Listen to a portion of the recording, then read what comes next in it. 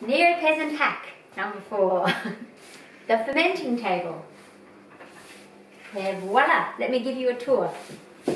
Okay, here we have various krauts, vinegars and pickles interacting with other krauts, vinegars and pickles. For example, this is a scrap apple vinegar, and I've got a plate in there. It's being held down by pasteurized apple juice. This one here is a Jerusalem artichoke and ginger kraut being held down by some pickled Jerusalem artichokes. This one is another Jerusalem artichoke being held down by a beetroot and apple and kohlrabi, etc. This is another vinegar being held down by the last of our gherkins. This is another one, kraut, that's got some beetroot in it and some cabbage being held down. Oh, more pickles. Put these over here, so just to keep out the dust and the vinegar flies. And over here we have some chilies that were gifted to us by Danny Kinnear from Danny's Farm. Thanks, Danny. We're not sure what we're going to do with those, but something mightily delicious. Here we've got some various juns. And for those of you who don't know, jun is a kind of, it's in the same family as kombucha. It has a mother on the top, and she pre-digests and ferments our green tea and honey concoctions. Here we have some ferments ready to go down into the cellar. This is fermented beetroot, which will be delicious. The liquid is especially good.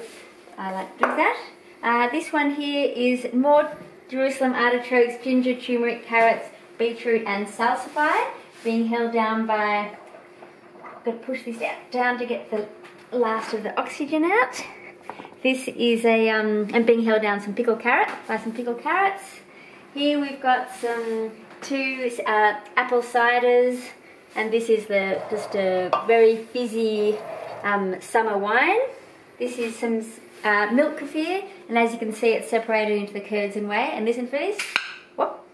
So I'll strain that and make some lovely herb cheese later in the day. Some more pickled sunchokes, pickled Jerusalem artichokes.